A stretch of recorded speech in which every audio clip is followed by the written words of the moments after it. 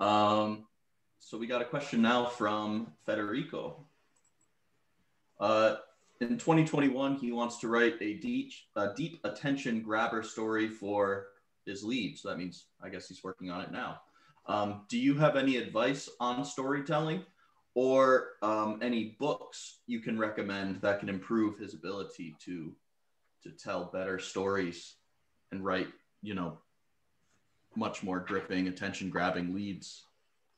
I mean, I think people recommend books regularly on storytelling, and they always forget what they are. I know people have said to study like books about screenwriting. There's Stephen King's book on writing that people really like a lot. If people have great books on storytelling, feel free to share them in the chat, or if you're on Facebook Live, in the Facebook Live comments, either one. I think for me, I really think reading popular fiction helps. Like I mentioned before, that I've got a bunch of Nicholas Sparks novels on my bookcase, and I haven't read Twilight, but I should. And I read a bunch of The Girl on the Train, A Million Big Little Lies, different things like that, right? Kind of all these books that were really successful and popular.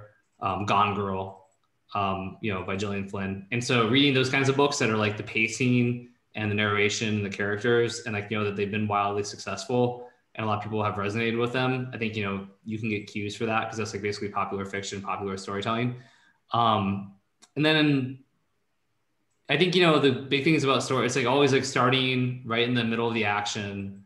And I think the best part about one of the big secrets of effective storytelling, even in copy, is really detail, little details. You don't want to overwhelm people, but just those little details that make the story more concrete and relatable, more real in the prospect's mind. I mean, even if it's a real story, if you're just sort of mentioning the color of the car that you got into as you drove to the hospital, because it got into or the fact that it was raining, right? Just those little details that make them really visualize. Yeah, like Krista just said, make them feel like they're there, they can visualize it and feel like they're a part of it. So if we're talking about Sapiens, from Noel Yuval Harari, that's an amazing book. Arguable if it's really related to storytelling, but I do think it's a book everyone should read. So I highly recommend. Yeah, and just on the, sorry, Stefan. No, please, Sabah, go ahead. No, I was just going to say more on the technical side of actually creating the stories yourself as a copywriter or as a writer. Definitely, if you can visualize it yourself as you're writing, so you're telling the story as the narrator, that helps a lot too. It will come through in your writing, rather than, because I think there's a there's a part where you kind of write in third person, as if some people write as if they're trying to tell a story, and some people write as if they are there telling the story, if that makes sense. And the more you can do it with you actually in the scene telling the story, it will be a lot more powerful, because you'll naturally notice those little details, and you'll naturally describe things as you see them. You have to kind of you have to kind of be there in your mind. So you have to have an imagination. You have to kind of play a little bit. Yeah, that's an awesome point, Sabah. Yeah, definitely. I think, it's all about sensory language. So if you can describe what people, or you, as Sabah just said, what you're seeing, hearing, feeling, smelling, tasting, that'll bring people into the story. And then also something else that is kind of a joke, but not really, from my first ever, one of my first ever mentors ever, but my first ever mentor regarding writing, is he had a joke that was, what do good authors and convicts have in common? They both like short sentences. So if you can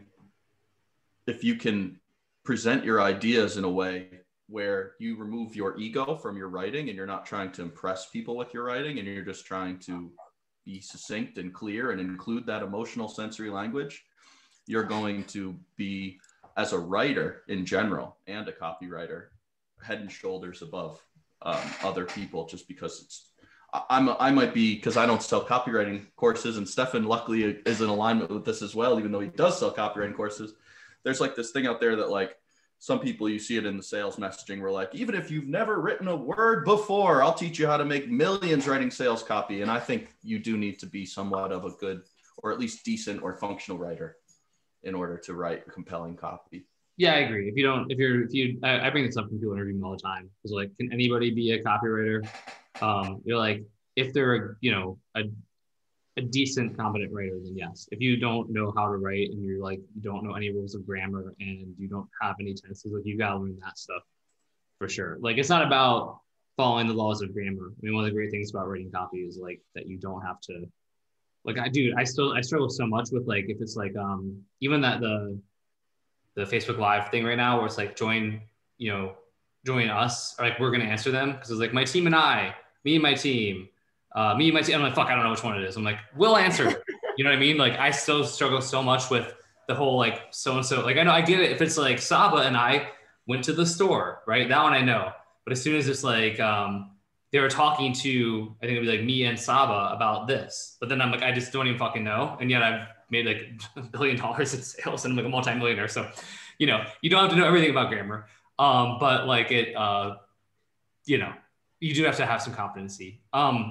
One other note too, real quick, is like, like reading novels and things like that is good. I just suggested it and I really think you should. And I think reading and like fiction and popular fiction specifically. But obviously just a reminder, don't write like a novelist. To Ben's point about short sentences, that's a mistake you see a lot of early copywriters make, especially people who are really interested in creative writing. Again, where it's like, I stood there, the rain like pattering down on my head, smoking a cigarette. Damn, she's late. I look around, but I'm like, this is like, the start of like a fucking, your novel, which is like cool, but that's not what we want for our sales letter.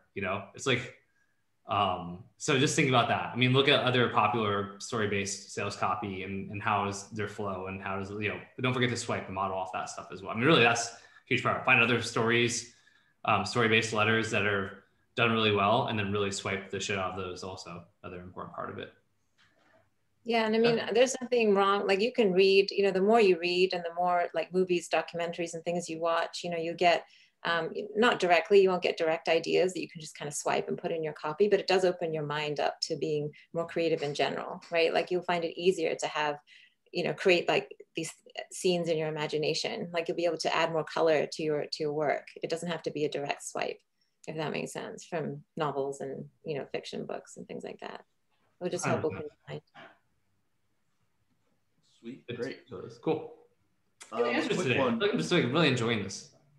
Yeah, I had a good feeling. I was like upstairs. I was like, this is going to go well. So I projected that. A quick question from Claudio. Stefan, you had mentioned who you use for design in the Facebook group, but can you just say who that is again? He's asking about. Yeah, Hussein Ali. I can put it in the chat. I added him to the RMBC group too. Cool. I don't get any referral. I mean, I could, but I don't get any referral commissions from him. But I just used him for a ton of stuff. Good guy, very dependable, and does really good work and really knows what he's doing. Awesome. Then last question for now is we've got wrapping it up with Jose. We do have two, by the way, Ben, because we do have someone put a request for like an ad critique kind of in the live. Oh yeah, I did see that. Which usually we wouldn't do a critique, but I'm going to let Sabah, it's from Michael Bernal, I'm going to let Sabah give a little breakdown of it or some feedback. Yeah, let's look at it together, but we can do that after. Let's wrap up. Yeah, let's wrap up with that. That'd be great.